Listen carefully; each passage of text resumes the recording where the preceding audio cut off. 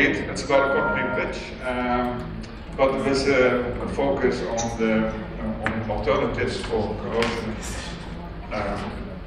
reinforcement corrosion sensors. The case is being developed not only by me but also by my colleagues Nadine Meijnen and Vicente de la Gracia.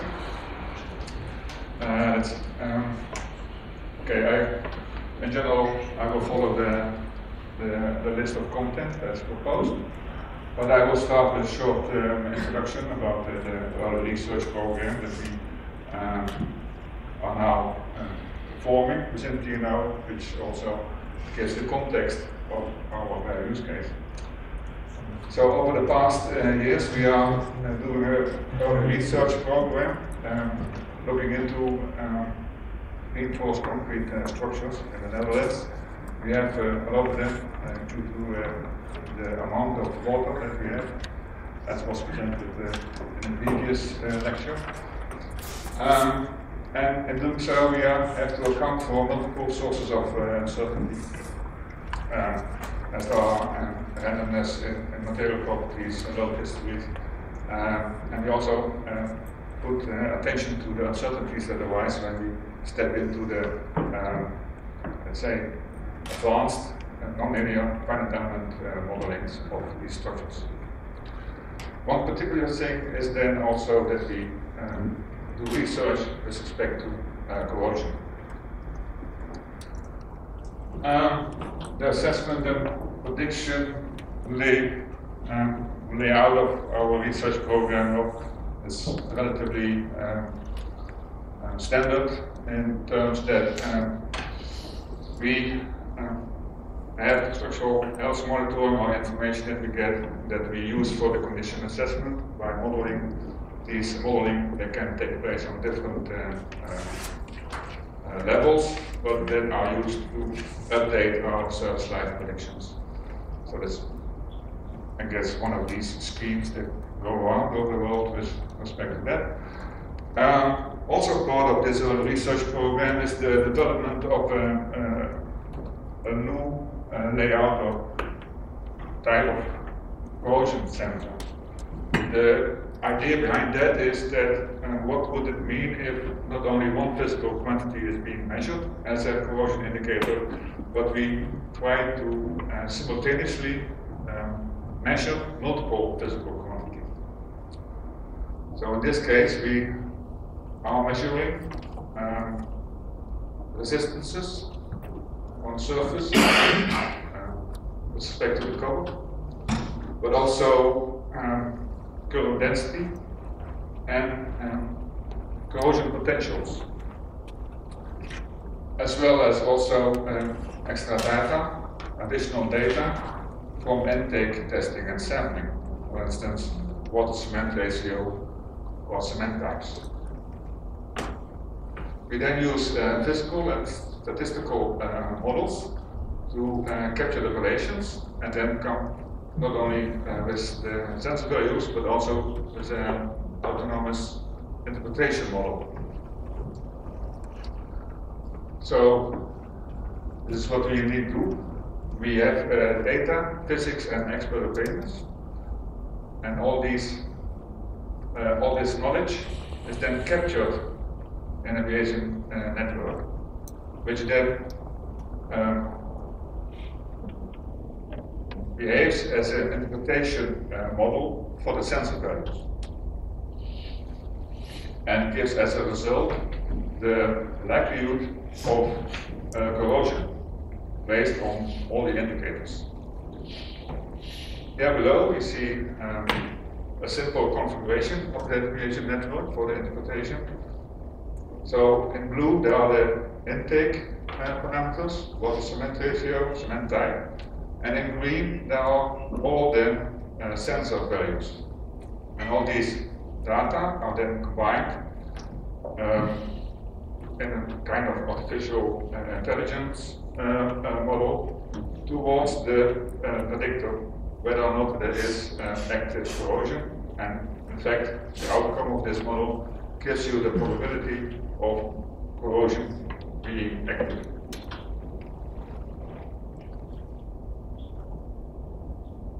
Then the next point, the decision scenario. We want now to use the value of information concept also to decide which structural health monitoring technique should the owner apply in a way that it results to the minimization of the remaining service life costs.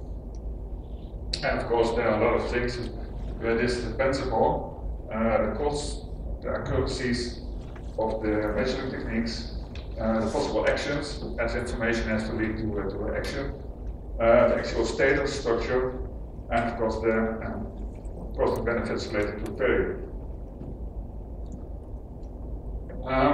The decision scenario I presented in this flow chart. Decision maker would be the public authority or the municipality. We are looking at an objective function that minimizes the life cycle costs. Performance is evaluated with respect to self-visibility. So basically, we will look at crack sizes occurring as a result of corrosion. Indicators. Some of them are already mentioned. So we have corrosion control density, cover resistance, surface resistance, and corrosion potential. A library of possible actions to be taken, coating, cover renewal, or maybe cathodic protection. And objectives, I already mentioned the optimization of the costs, but it's all in the context of maintenance actions. We want to apply the value of information concept, also using two alternatives for censoring. The first one is let's call it the more traditional corrosion potential measurements, also potential measurements. And the other one, the alternative, is the aforementioned multi-sensor sensor node.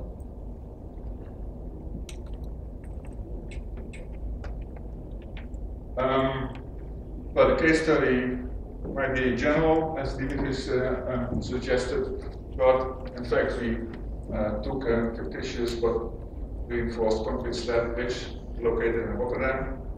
We focus on the crack risk in the middle support, the two structural health monitoring techniques. For now, as it is still in development, under development, we look at two possible actions. That meaning no action or cathodic protection.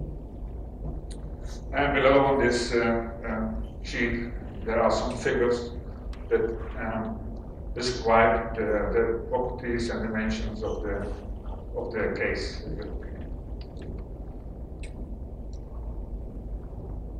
We, for now, are still making quite large assumptions. As you can read here, we state now that both measurement techniques are equally expensive, and also we state now that the multi-sensor node will have better information compared to the half-self potential measurements. An indication of this better information is given in these probability tables, where the likelihood or probability is given that a type of sensor gives a positive indication of depassivation, given that there's actually also depassivation present. The methods applied is again a Bayesian network, and Jorge this morning explained some features of a Bayesian network already. Basically, all these yellowish nodes, they stand for stochastic parameters, statistical parameters. Then we have these squares, which are decision nodes.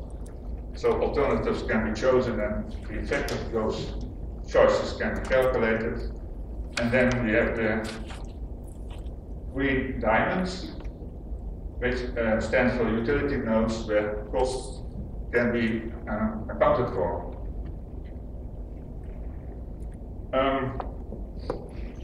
So this decision node, for instance, decides whether or not there is structural monitoring to be applied, and also what kind of structural health monitoring is applied. So the traditional potential measurement or the multi-sensor node. Each of them have a cost. Then observations with this measurement or monitoring tool are obtained based on prior models, which then have to be translated towards a load effect or on effect, in this case a crack risk. These crack risks are then associated with costs. And also these derived quantities are then related to actions. So indeed also in this scheme then monitoring obtaining new information will lead to somehow to actions or decisions to be made about actions.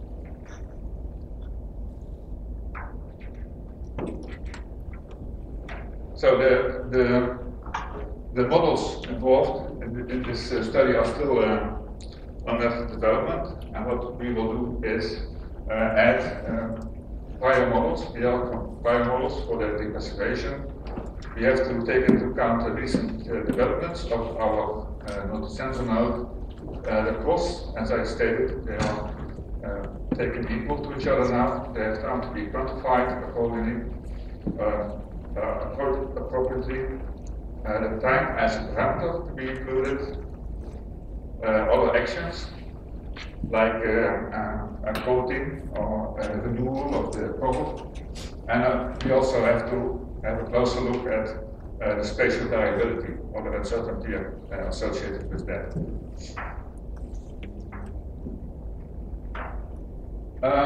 Results to be obtained, as it is still under development. Well, basically, at the end, the value of information will be calculated, so that will be an outcome in terms of euros or money. But also decision rules will be obtained. So the type of sensor will be chosen for, but also the corresponding maintenance policy will be a result. Value of the structural health monitoring information for the owner or concessionaire. For the owner, will obtain the minimized total maintenance costs. We will also then provide the optimal structural health monitoring and method, given the options that were investigated, accompanied by the optimal maintenance policy for the next years. And for this maintenance policy, it has to be said that this policy can also be adaptive or dynamic.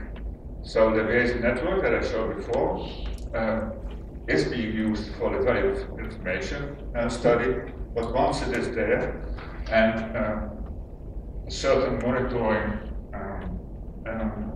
device is active, it can later on still be used to update the maintenance policies for coming years, once information is also actually obtained from the monitoring system. These are results for the owner, but I think also with respect to the sensor, there is some information obtained. You get insight in the value of the information of the sensor. It can be used as a kind of business case for the sensor, and it could be or will be development incentives for innovation and developments for new sensors. Thank you for your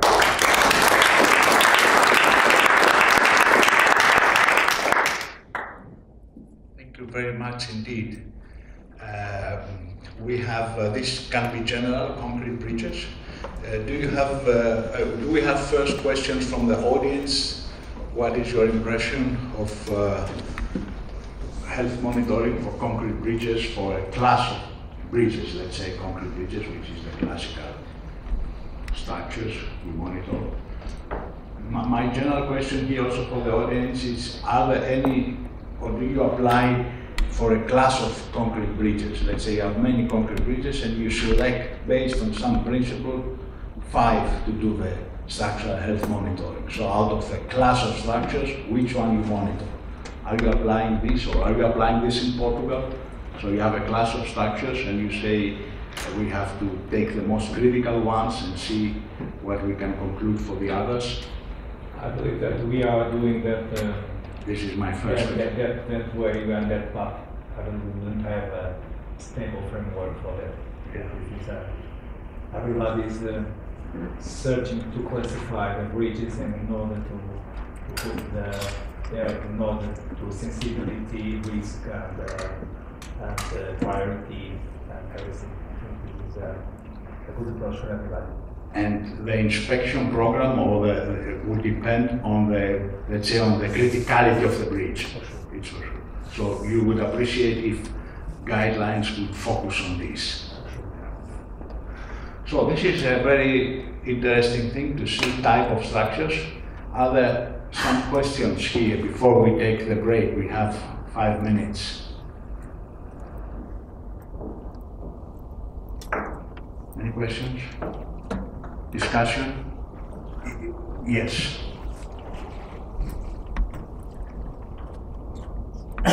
Yes, maybe a discussion point is you're mentioning that you prioritize or program based on criticality, but in terms of monitoring, what is that criticality? Is that that they have the highest or low or the highest failure probability, or is it that they have the highest uncertainty in terms of the strength? And maybe that's a thing to be discussed, because it's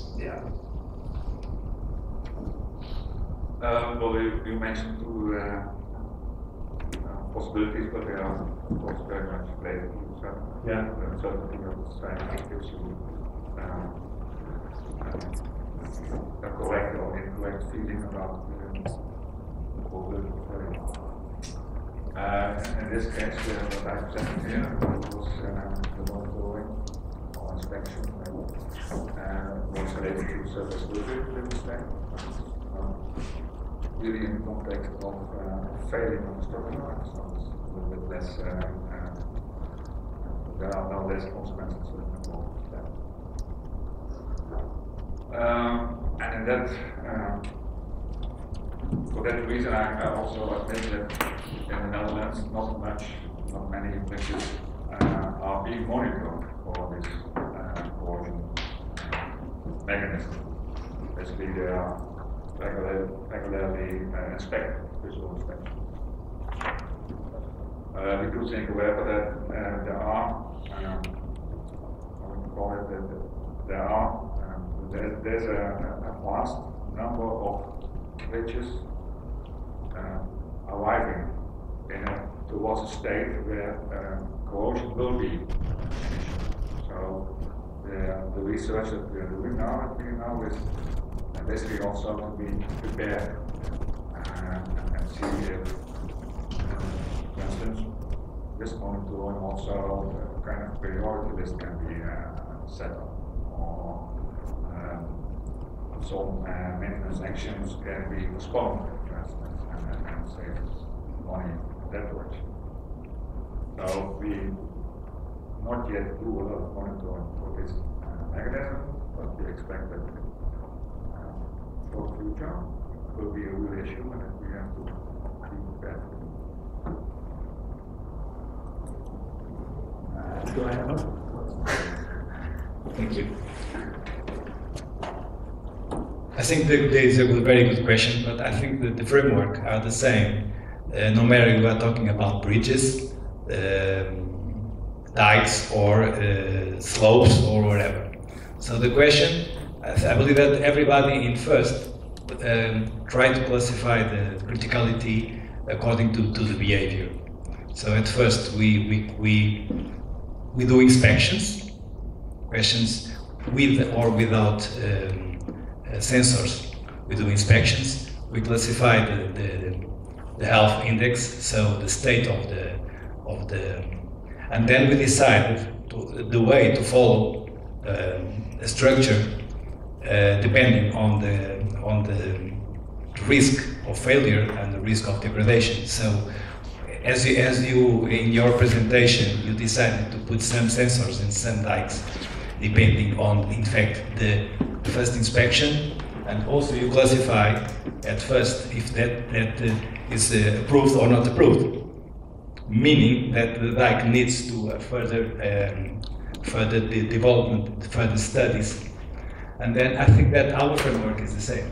At the first, we classify the bridges and the slopes and the whatever structures depending on the technology.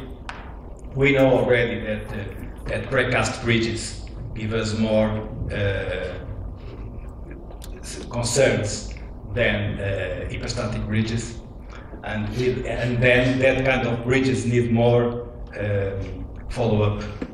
And of course, sensors are welcomed in order to monitorize in our headquarters, in order to remote control all our infrastructures. And I think that the concerns are more or less the same. I agree. Thank you very much.